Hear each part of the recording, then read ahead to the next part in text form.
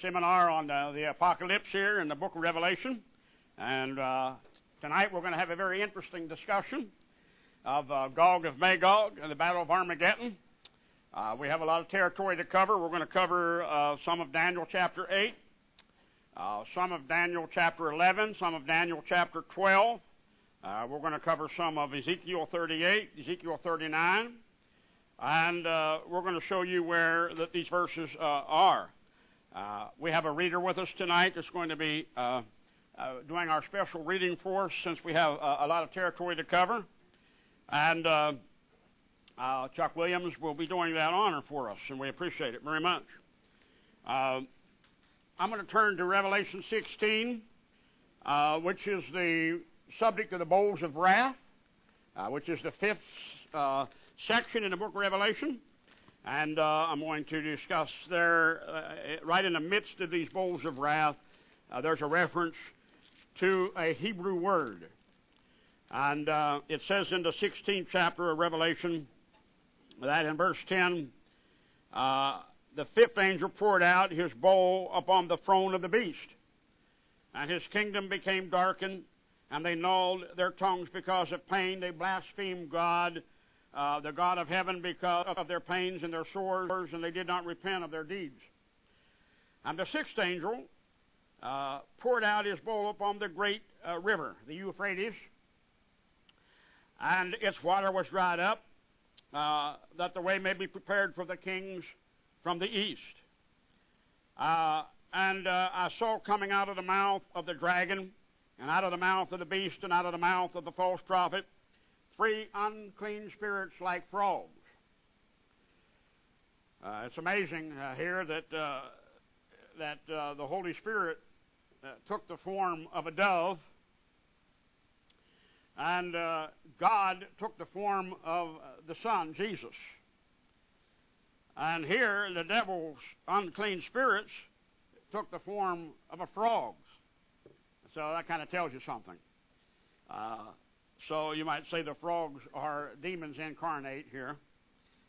And they are the spirits of demons, performing signs which go out to the kings of the whole world to gather them together for the war of the great day of God the Almighty. He said, "Behold, I'm coming like a thief. Blessed is the one that stays awake and keeps his garments, lest he walk about naked, and men see his shame."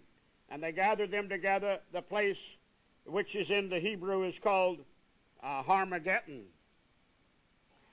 That's the only time that this is found in the book of Revelation, and in the New Testament, in fact. Armageddon. But it corresponds to Revelation 20, where it says here that in verse 7, when the 1,000 years are completed, Satan will be released from his prison and will come out to deceive the nations which are in the four corners of the earth, Gog and Magog, to gather them together for the war. The number of them is like the sand of the seashore. Those two references in Revelation 16, Revelation 20, are the only two references in the Bible to this particular Armageddon, and which is the Harm means mountain, Getton means Megiddo, the mountain of Megiddo, and the battle that was at one time fought there. And it said it's in the Hebrew. It's a Hebrew word. So you need to know a little Hebrew history. And if you're going to understand Armageddon, you need to know, it's very important that you know a little Hebrew history. But in context, I want you to take an overview of God's holy word from the beginning to the end. God said of the tree of the knowledge of good and evil, you may not freely eat, but they did eat. They learned evil. So good and evil came into existence there for humanity. I'm sure that good and evil was in existence in eternity. Certainly there were evil angels before that, and I'm sure that God knew what evil was, even though it hadn't started yet, before the first sinner, which was Satan. But God knew what it was. But God could handle evil. God could live with the idea of evil, and it didn't bother him. But But evil bothers you. It bothers me. It bothers Satan. It bothers everybody. And so down through the years of history, you have good and evil. And we can honestly say that evil was superior to good. In fact, in the first 2,000 years of history, evil had triumphed over good to the place that God had to bring the moral universe to a close by the great deluge. And evil had triumphed to the place that every imagination of man and woman's heart was continually evil. And of course, good and evil is a theological study in itself. I could spend the whole night talking about just good and evil. Theologians and philosophers have discussed it down through the years, and people make money lecturing on good and evil. But sufficient for tonight, I want to show you that evil overturned good, and God, who is good, who is in control, had to bring evil to its final demise there. But evil started up again. From Abraham to Moses, you have about 300 and some years. And then they're in Egyptian bondage and great evil. And then you have the Mosaical law. You have the prophets. And the law and the prophets come down until about 400 years before Christ. So you might divide that second 2,000-year span into two groups. From Abraham to the 400-year period before Christ would be one grouping, and then the 400-year period after that before Malachi, from Malachi to John the Baptist, 400 years of silence where there were no prophets. Now, during that time, they had the Bible. The Bible was translated into Greek. The Septuagint was available. So they could read the Bible, but they didn't have prophets. All they could read was the Bible. No prophets. When John the Baptist came on the scene, being the first prophet after 400 years of silence, they certainly listened, because if you go 400 years without a prophet, you're going to start listening. I think we're kind of in a dearth like that even in America today. It's hard to find anybody that preaches the Word of God anymore. And when you preach it, people listen to it like as if it's something you never heard before. Well, tonight, you're going to hear something you've never heard before, I'm sure. What I'm going to do is show you what they were reading about during that 400 years of time between Malachi, the last prophet, and John the Baptist. Now, good and evil, the word dualism means that good and evil could be equal, but dualism actually believes that evil is superior to good. And then you have the Gnostic thought that all matter is evil. Therefore, eat, drink, be merry, tomorrow you die. I see that everywhere. People still believe that. Let's eat, drink, and be merry. Let's live it up. We're going to die. There is no God. There's no eternity. There are no consequences. So evil still looks very attractive. But if ever we learn that good is going to have ultimate supremacy over evil, and the ultimate victory will be on the side of good, it's when we read what we're going to read tonight. So Chuck Williams will be reading for us, and I'm going to read a few verses here, and then Chuck's going to read after that. Daniel had a vision, and we have a chart here of Daniel and his vision as he looks up and sees a ram and a goat. And the ram, of course, and Daniel was envisioning that ram, and a goat with four horns butts the ram to death, which was a tremendous victory. That ram, it was a shaggy ram, kind of that goat was a shaggy goat, stood for Alexander the Great, and the four horns on that ram stood for his four generals, Cassander, Lysicamus, and Ptolemy, and Seleucus, those four generals of Alexander the Great. The world was split into four kingdoms, and here we have the four heads on the leopard. The leopard had four heads, and those four heads stood for the four kings that would eventually succeed Alexander the Great. But they didn't have Alexander the Great's ability to govern. And so the kingdom split into 4 groups. Eventually, the northern group and the southern group, it split into those 2 groups called the northern part of the empire and the southern part of the empire. The northern part of the empire fell to Seleucus, who was one of Alexander the Great's generals. And the southern empire fell to Ptolemy. And of course, it's Ptolomy, but the P is silent, so you come up with Ptolemy. Now, of all of the successors of Ptolemy, they all wore that name. They were called the Ptolemy family. And I think there were something like 13 Ptolemies down through that period of time, all the way down to 146 BC. From 331 BC, when Alexander the Great, I believe, died. I may not have my historical dates completely correct, but during that period of time, from about 331 to 146, you had about 13 successors of Alexander the Great's Ptolemy general. The Seleucian general was up around Syria and Thrace and the Grecian part of the empire, and that was a Seleucid, General Seleucid. And some of these Seleucian emperors called themselves Antiochus. So Antiochus, you have Antiochus I, Antiochus II, Antiochus III, Antiochus IV. Here's a picture of Antiochus III. He was the third of the Antiochuses. The second of the Antiochus called himself Antiochus Theus, which is God, Antiochus God. And this was the father to Antiochus IV, who called himself Antiochus Epiphanes.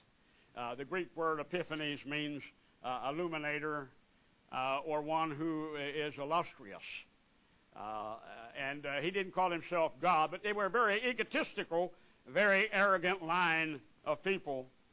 And they're described in Daniel chapter 8, in verse 21, the shaggy goat. It represents the kingdom of Greece, and the large horn that is between his eyes is the first king. And the broken horn and the 4 horns that arose in its place represent 4 kingdoms which will arise from his nation, though not with his power. Alexander did not help them. And in the latter period of their rule, this is the succession of the Seleucians and the succession of the Antiochuses, and the latter period of their rule. Antiochus IV was the next to the last of the rule of this particular line of Alexander's generals.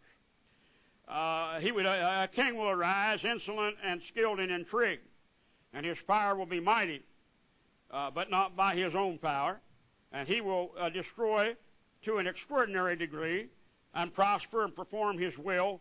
He will destroy mighty men and the holy people. So good and evil don't look very equal here. It looks like that this king is going to do all he can to make the whole world evil and worshiping anything but righteousness and a God of holiness.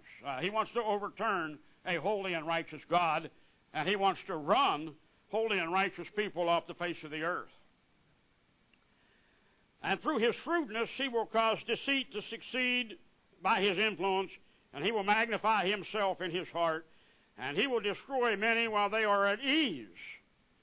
And while the covenant people of God, like most of us, we get at ease, we get comfortable in this world, and we lose our warfare spirit. We are soldiers. We're at war. And once we lose that, we're going to get defeated every time. It's like when, I don't care if it's boxing, if it's football, if it's basketball, you got to go for the jugular vein. You got to fight to win. You can't take your opponent for granted, and you got to go in there and clean up until the very last, mop up until the very last mess is over with. But these people got at ease and comfortable in the affluent world of that day. And while they were comfortable, wickedness was running roughshod over them.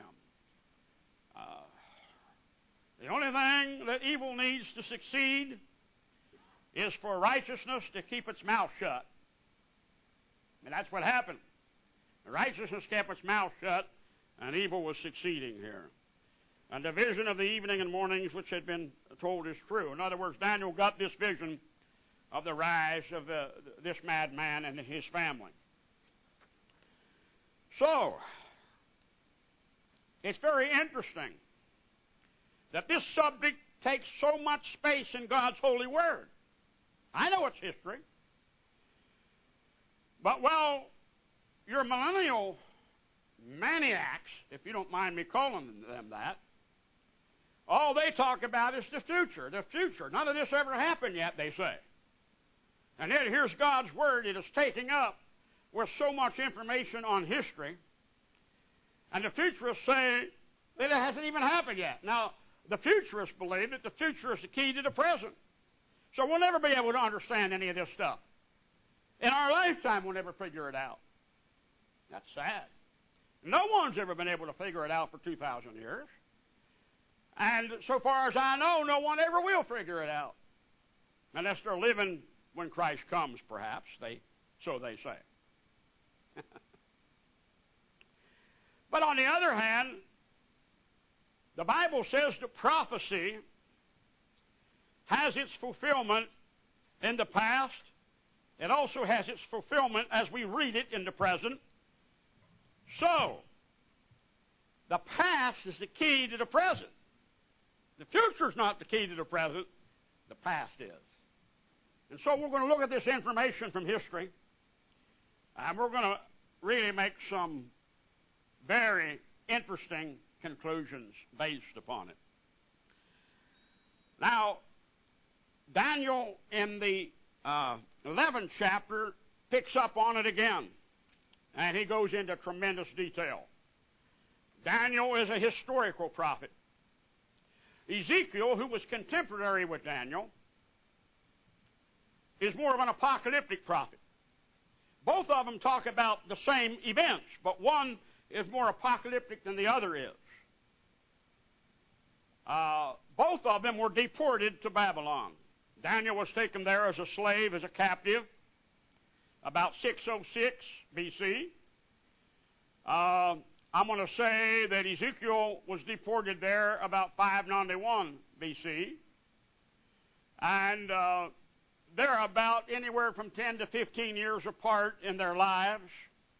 We know that in the Bible, Ezekiel comes before Daniel, and probably in history, Ezekiel came before Daniel, but they would have known each other. They would have read each other's writings. They were contemporaries. They're living in the same country. They're under the same conditions. They are in captivity because of their covenant faith in God.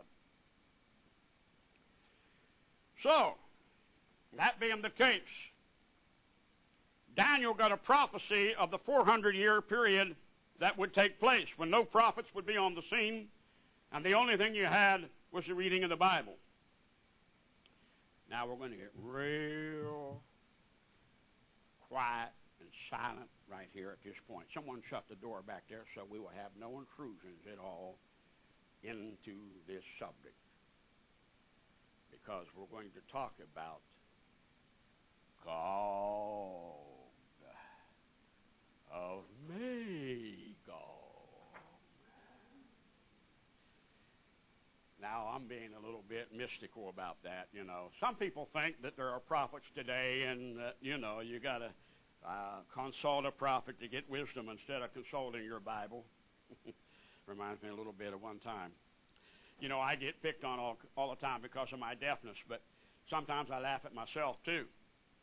And then sometimes I use my deafness to get even with people.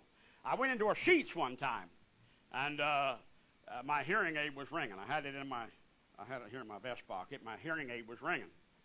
And it makes this real high-pitched voice when it rings. It sounds real high, and it's undetectable to my ear. I can't even hear the frequencies, but everybody in the world can hear it.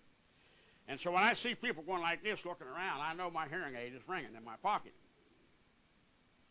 So I went into Sheetz, and that thing was squealing to beat 60.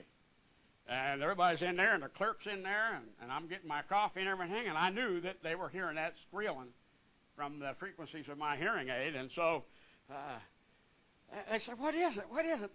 She looked up, she looked down, she looked to the left, she looked to the right. What is that strange noise in here? And I said, I think I know what it is. So they all said, well, what is it? I said, I think it's coming from over here. So I put my left hand in my pocket where my hearing aid was at, and then I took my hand and I slapped the counter like that, and subsequently I turned off my hearing aid and it stopped. You could have heard a pin drop in that Sheets restaurant. How did you do that? I said, wouldn't you like to know? So, on the way out, I got my coffee, and everybody's looking at me, and this guy came up to me and he says, can you find water with one of those branches too? I said, don't test me, buddy, don't test me. But I got to thinking how people are looking for a clairvoyant, soothsaying prophet. Do you know that? Everybody wants to have some person in this world that has a little bit of a touch with the supernatural, the occult or something, and how easy it is to deceive people, as I did in that. I just did that to see how easy it is to deceive people. They really thought I had some magical charm to stop an eerie noise that was ringing through that place, And I didn't say anything to the contrary. I was afraid that it would be too embarrassing if I told them what it really was. Now, when you talk about Gog and Magog and the battle of Armageddon, I'll tell you what, you're going to loan yourself to the lunatic fringe, or you're going to read the Bible and know what you're talking about. Tonight, we're going to read the Bible, and we're going to learn what we're talking about. First of all, Daniel would have known. I'm going to give you real quickly, and this, by the way, is in the synopsis that I've given to you, the syllabus from my book on end times. You have possession of that, and I'm going to go through this with you. Some of you have already read it. You need to read it. You need to study it. It's the most interesting stuff in the Bible. There are at least 7 chapters that God has given over to this, and we need to learn it. The little horn that came out of that shaggy goat came out of the Seleucian dynasty. So Daniel would have known that Antiochus was prophesied in the Bible. All right. Read Daniel 11:20 for us, Brother Williams. Daniel 11:20. Then shall arise in his place one who shall send an exactor of tribute through the glory of the kingdom. But within a few days he shall be broken, neither in anger nor in battle. Okay, so this guy here in verse 2, that one of the Seleucians, descendants of Alexander's general, was a tax raiser. And that for 12 years he reigned and he was a tax raiser. That was what he was famous for. He was a tremendous Democrat. And he raised taxes throughout the whole empire.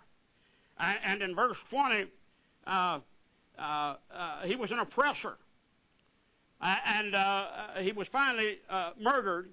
He was poisoned by Heliodorus, one of his rivals. Daniel would have known that when he wrote in the 6th century before Christ. He would have known what happened in the year 146 before Christ. 500 years later, he's writing something that if you were reading the book of Daniel, you could see what was going to happen. Daniel would have known that a vile man was going to succeed him. That is, the tax raiser. So, if we read chapter 11, verse 21, we're going to read that now. In his place shall arise a contemptible person, to whom royal majesty has not been given. He shall come... Okay. I'm sorry. He shall come in without warning and obtain the kingdom by flatteries. Okay. Daniel would have known that a vile man would succeed him. And that this horrible tax-raising king would be succeeded by one of the... He was so vile that he was unworthy of the honor of a man, much less that of a king, in verse 21 of Daniel. Now, this is Antiochus Epiphanes. Now, he would have known that this man was a flatterer. He was able to work his way into office through political flattery. And he knew that he would invade Egypt So here comes Antiochus in his campaign coming down the coastline on his way to Egypt, and you're reading Daniel 11, and everything that he's doing, you're reading in prophecy before it happens. Now, Antiochus had a sister by the name of Cleopatra, and she was one of the first of the long line of Egyptian queens by the name of Cleopatra. And all this, anyone who knows anything about history knows that Daniel was hitting the nail right on the head. And in verse 22, read that for us, Brother Williams. Armies shall be utterly swept away before him and broken, and the prince of the covenant also. Now, in order for anyone to move from the north down to the south, we're talking about, if you have a map here, you know that Greece and Syria are in the north.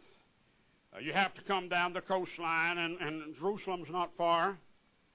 And the holy people, the covenant people, are right in the pathway of any army that's going to Egypt. One of the things that Antiochus hated, he hated the people of the covenant and the prince of the covenant. The prince of the covenant was Jesus Christ. The seed of David would eventuate in Jesus Christ. And he wanted to destroy covenant people, thus destroying the line that would come through those covenant people.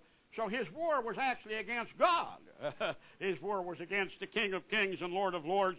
The Prince of the Covenant, the Angel of the Covenant in the Old Testament is always the Lord Jesus Christ, always.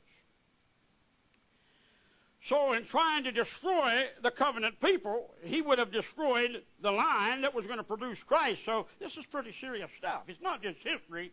This is a war between Satan and God, the seed of Satan and the seed of the covenant. Antiochus is the seed of the serpent, and the covenant people are the seed of the woman. War going on here. Tremendous war going on here. Okay, now, down in Egypt, and the minute he begins to move toward Egypt, he's got the covenant people in mind. There's two things he wants to destroy. He wants to conquer Egypt, and he wants to conquer Jerusalem. He wants to take all the treasure of Egypt, and he wants to take the covenant people away from Jerusalem. That's the two priorities in Antiochus' mind. We're going to read from chapter 11 now, and verse 26. Actually, I'm sorry, 24 and 25 of Daniel 11. Without warning, he shall come into the richest parts of the province, and he shall do what neither his fathers nor his fathers' fathers have done. Scattering among them plunder, spoil, and goods, he shall devise plans against strongholds, but only for a time. And he shall stir up his power and his courage against the king of the south with a great army. And the king of the south shall wage war with an exceedingly great and mighty army, but he shall not stand, for plots shall be devised against him.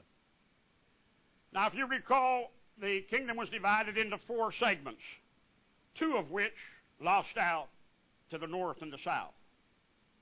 The north was Seleucus, the king of the south was Ptolemy. So when we read about the north and the south, that's all that existed as far as Asia and the eastern part of the Mediterranean world. Rome was a rising star in the west. But the east is controlled by the northern and the southern Seleucians and the Ptolemies. Now, since the south had been able to sustain stability and solidarity, none of the northern kings had ever been able to conquer them, but now, for the first time, Antiochus Epiphanes IV does something that none of his fathers had previously been able to do. He conquered Egypt. Now, Ptolemy Philometor was a very weak king, and Antiochus knew that. An enemy always knows when you have a weak president. A little bit like Jimmy Carter when he was in presidency of the United States. He was a very weak president, and our enemies knew that. They took hostages in Lebanon, and so, all that Jimmy Carter ever did was negotiate. He didn't go in there and issue an ultimatum. And then when when things got really bad, Russia invaded Afghanistan, Jimmy Carter got mad. And he said, I'm going to boycott the Olympics. And somebody said that Jimmy Carter had a vision, and he was looking in a vision at Teddy Roosevelt. Teddy Roosevelt, who said you got to walk softly and swing a big stick. So he said, how you doing, Carter? Carter said, I'm doing terrible. He said, the Russians were invading Afghanistan. He said, well, did you issue them an ultimatum to back off? He said, no. He said, what'd you do? He said, I boycotted the Olympics. He shook his head and said, man, that's the weakest thing you could have done. And so what else happened down there? He said, well, the Muslims took American soldiers hostage over there. He said, did you go in there and tell them to release them, or are you going to blow them off the face of the map? He said, no. What'd you do? He said, well, I negotiated. He said, how long did you negotiate? He said, for a year. He said, Carter, the next thing you know, you're going to be giving away the Panama Canal.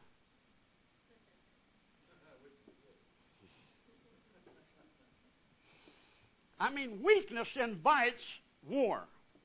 Strength invites peace. That is an axiom. If people know you're strong, they're going to leave you alone.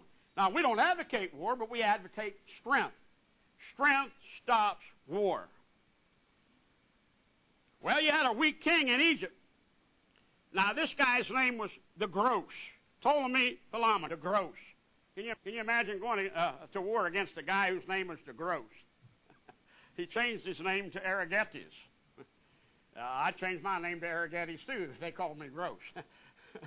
But he was so weak that the scriptures, Daniel says, that he was easily persuaded. And he had anarchy. He had strife in his army. And he just couldn't control anybody. And Antiochus took advantage of that. And Daniel knew. Look at verse 27. Look at verse 27. And as for the two kings, their minds shall be bent on mischief. They shall speak lies at the same table, but to no avail. For the end is yet to be at the time appointed. Okay. So, I'm sorry. Ptolemy Philometor was a weak king, but it was Ptolemy, his successor, Physcon, who was called the Gross. But they were both very weak. And his army and his navy was wiped out. As it says there in 1126, that Antiochus scored a great victory over Egypt. But he continued to prop up Ptolemy Philometor, prop him up as a puppet king, but there's not enough room in Egypt for two kings. It's either going to be Antiochus or it's going to be one of the Ptolemies. So read verse 27 again, chapter 11, verse 27, please. And as for the two kings, their minds shall be bent on mischief. They shall speak lies at the same table, but to no avail. For the end is yet to be at the time appointed. Yeah, right, yeah. I mean, how did Daniel know all these details? Here are two kings sitting at the table talking to each other. They're lying to each other, and they both know they're lying to each other. And it's nothing but pure politics. Pure politics, buddy. It's like Brother Williams told me before class tonight that a politician will vote for a bill just to say he voted for a bill. He doesn't read the bill. He doesn't know what the bill says. He just says, I vote, A. All in favor, A. If the tide and the wind's blowing in your favor, A. And that's exactly the kind of politics we're seeing here. Daniel prophesied it right down to the T. Now, Daniel knew that the holy city would be plundered because Antiochus' heart now is swelled up with pride. He's conquered Egypt. He owns most of the eastern world, all but Rome. But he heard that the Jews were spreading a rumor about him that he had died, and he got mad at the Jews. First Maccabees 1:19 tells us he got mad at the Jews. And he decided that he's going to go wipe these people out. They are singularists, and Antiochus is a pluralist. In a world of pluralism where everything goes, no matter what you believe, it doesn't make any difference. It's hard to be a covenant person. And so he's able to get the whole world eating out of his hands. All gods are accepted, all images are accepted, all faith is accepted, all philosophy is accepted, except for one faith, and that is the worship of the true God. We don't want to accept that. It's like you go to school and they say, we're going to teach all religions in this school except one, and that's Christianity. We believe in religious freedom, except for Christianity. We believe in religious toleration, except for Christianity. Why? Because Christianity rubs us the wrong way, because it's actually too holy for us worldly people. You know, we got to practice on how to be worldly and be good religious people. You know, let's be as worldly as we can be and still be good religious people. And these covenant people really rub us the wrong way. Now, in chapter 11:28, Chuck, Diodorus Siculum and Josephus write about the mighty exploits of how that Antiochus now went back up north, went to Jerusalem, and he slew 80,000 people, women and children. He took 40,000 prisoners. He sold 40,000 into slavery. And if that were not enough, he went to the high priest, Menelaus, and he said, "Are you a covenant man?" And he said, "No." He said, "Whatever you want me to believe, I'll believe it. Whichever the wind blows," he said, "that's where I'm going. Wherever you push me, that's the way I'm going to move." And so Antiochus said, "Look, I'll support you, and I'll broadcast you as being the high priest of all of these slimy covenant people, if you'll just let me go into the holy place, because I have been forbidden to go into the holiest of the holy places in the temple. Let me go in there and see what it looks like." And Menelaus, the high priest, escorted Antiochus right into the holiest of holy places. And he looked and saw the golden candelabra. He looked and saw the Ark of the Covenant. He looked and saw all of the gold and silver and all of the beautiful holy furniture.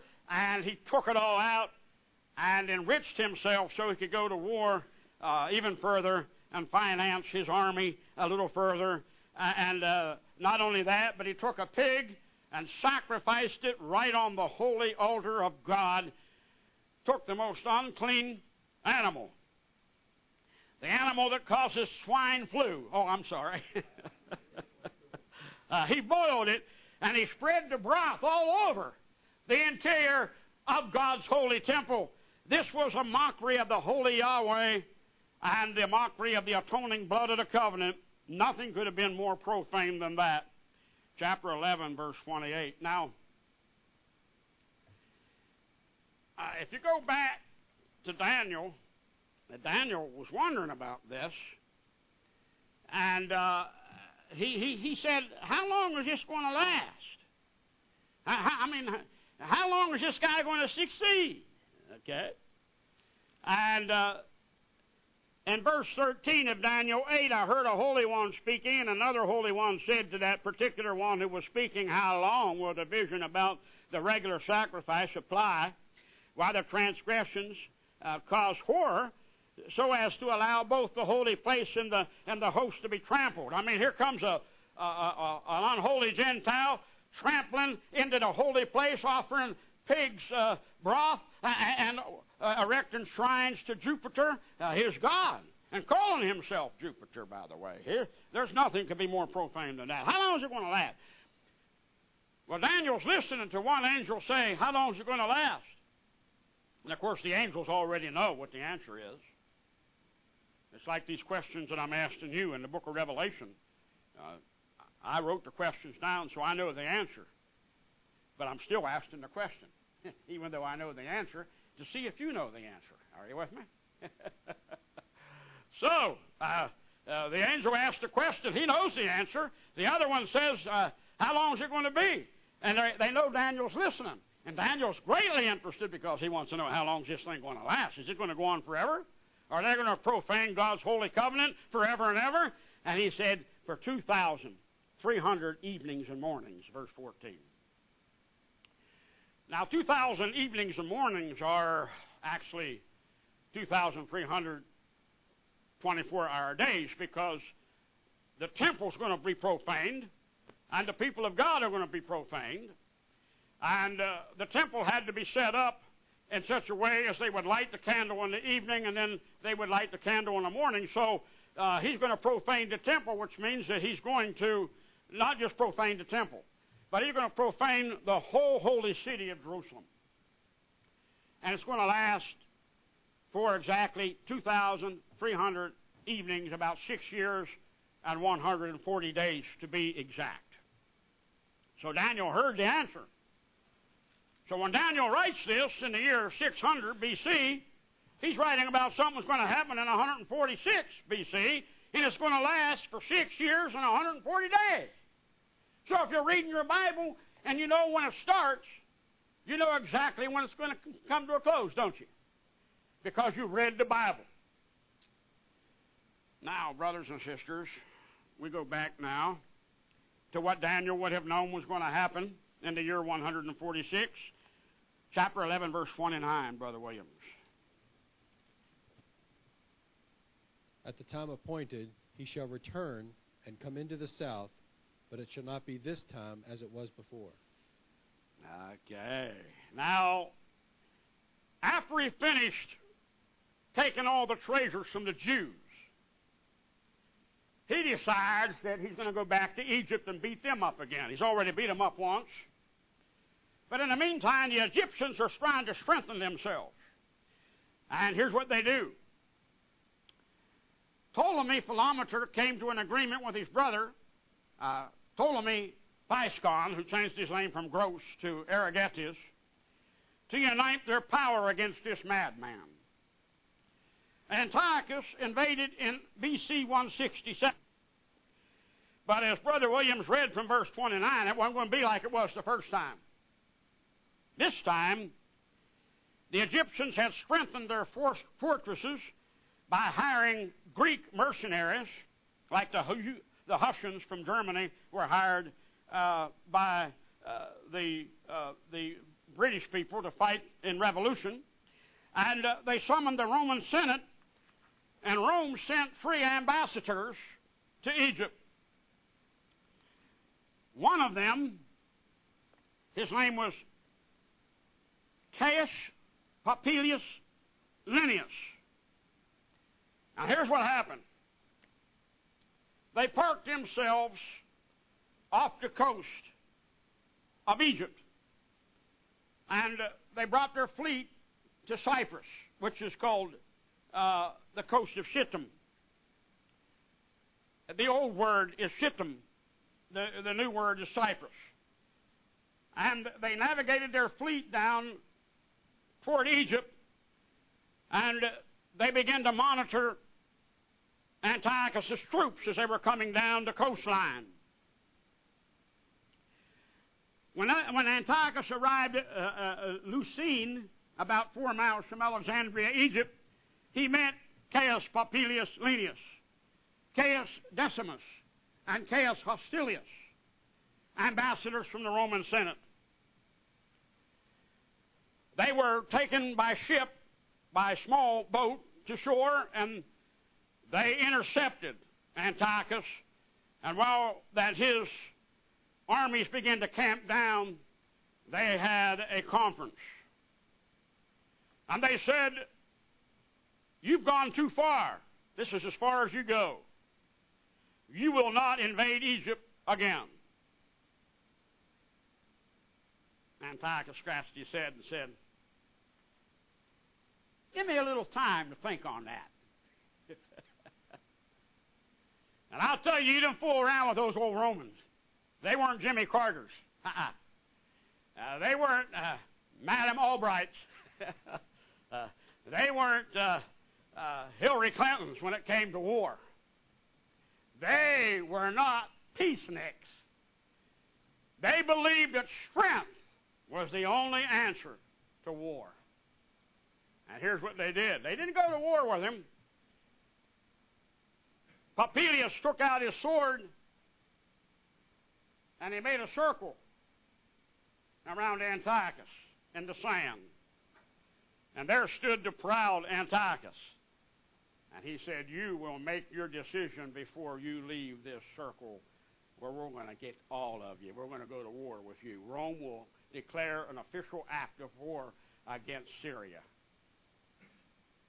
And what did Antiochus do? He said, okay. And he summoned his army and said, we have to leave Egypt. And who did he take his wrath out upon? What's it say there in verse 30 and 31, Brother Williams? Who did he take his wrath out on? For the ships of Kittim shall come against him, and he shall be afraid and withdraw, and shall turn back and be enraged and take action against the holy covenant. He shall turn back and give heed to those who forsake the holy covenant. Forces from him shall appear and profane the temple and fortress, and shall take away the continual burnt offering, and they shall set up the abomination that makes desolate. You would think that he'd be mad at Rome, wouldn't you? You would think that he's going to go to war with this mighty Rome. But he was a hostage in Rome when he was a young boy. He knew how powerful Rome was, and so he goes back and picks on God's people one more time, doesn't he? Only this time it's worse. He was so angry at being rebuffed by Rome, he gave no pretext at all for his action. But in the year 167 B.C., he sent his commander Apollonius and an army of 22,000 soldiers to destroy Jerusalem again. This act of history cannot be explained any other way than a fulfillment of the prophecy of Daniel 11, 30, and 31. In fact, if you were to study those 400 years between Malachi and John the Baptist, if you were to go to a university and have a course in this kind of history, you would find that Daniel is the most complete, the most concise outline of all that transpired of any book ever written on the subject. You get more information in such a little compass from Daniel than you do reading the whole textbook.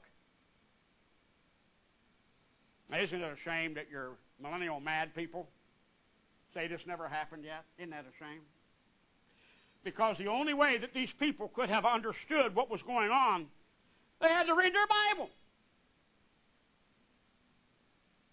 They read their Bibles. With a Bible in one hand and a sword in the other hand. They're saying all this is happening exactly as Daniel said it would. You see what God is getting the world ready for? He's getting them ready for Bible reading. Because the prophets are going to cease. Whether there be prophecy is going to cease. You don't need a guy who's a clairvoyant, soothsaying guy talking about the future. All you need to do is read history. History is the key to the present. Now, Daniel would have known in the 12th place that a remnant of a few valiant men, such as Judas Maccabees, would fight back. In verse 33, read that. And those among the people who are wise shall make many understand.